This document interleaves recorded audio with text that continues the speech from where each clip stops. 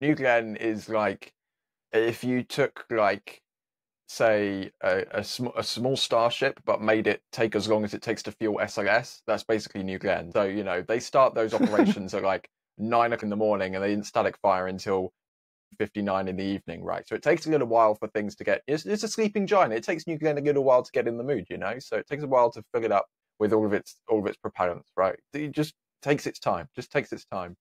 But then there was they fuel their rockets like they do rocket development, slow and steady. Wait, Ryan, I'm not going to let you get past that. What did you say?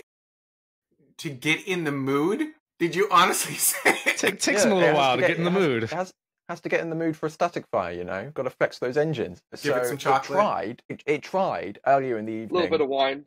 We saw a little cloud of steam.